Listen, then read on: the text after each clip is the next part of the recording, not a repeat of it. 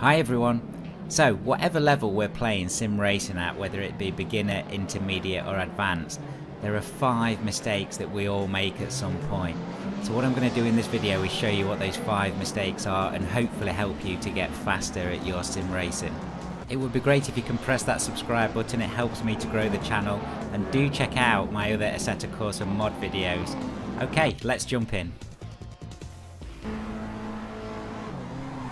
Number 5, driving too aggressively. So when we get into our best car and we get into the race, we jump in and we drive as fast as possible and we try and win the race as quickly as possible. That is not the way to drive in sim racing. We're taking no heed for the racing line, we're trying to overtake as many cars as possible and as soon as possible, and we're trying to win the race on the first lap.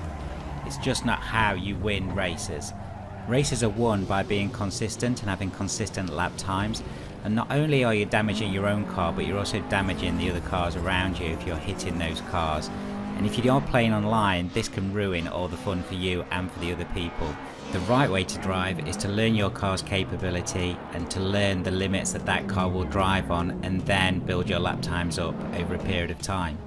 Remember, not only is there a damage model, but there's normally tyre temperatures, wind direction and speed, there's weather, there's grip, there's wear and tear on the car, so all these need to be taken into account as well.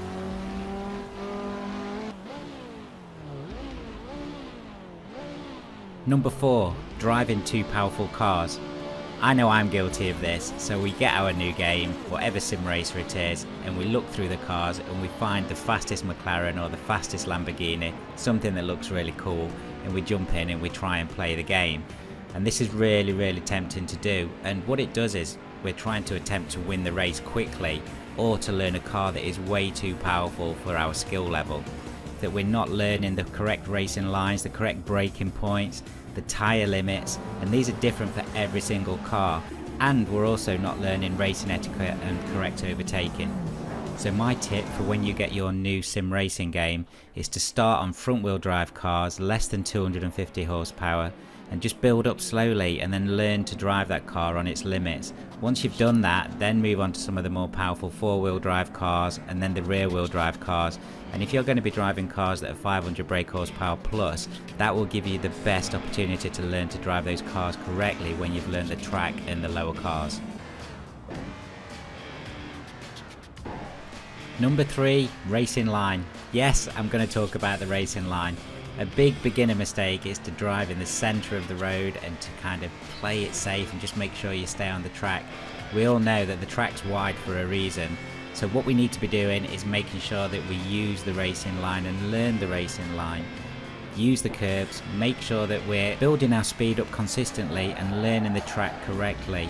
Once you can do this on some of the lower powered cars, you can then start to build up your speed on some of the higher powered cars. If you're not using the racing line or the track width correctly, there's only so fast your lap times will get.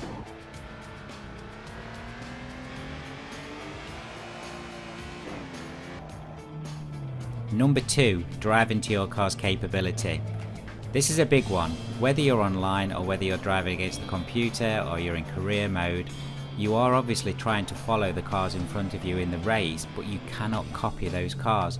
Normally those cars are different to yours, and that means they'll have different grip, different power ratios, and will handle completely differently going into the corners and coming out of corners.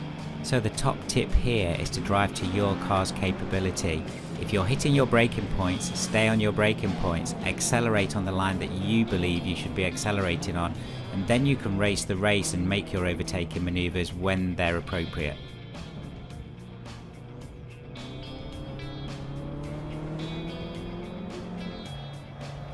Number 1, late braking into corners.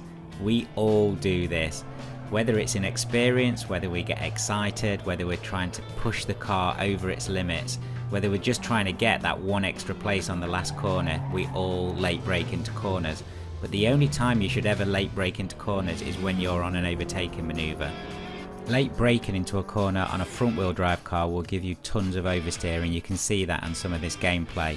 If you're in a rear wheel drive car or a 4-wheel drive car, it may make you lose control or lose stability going into that corner, as you're changing the weight distribution on the car. What it will do is make you lose lap time. You will get no gain by late braking into a corner. So as I said earlier in the video, learn your braking points and get good at those braking points within the car's capability.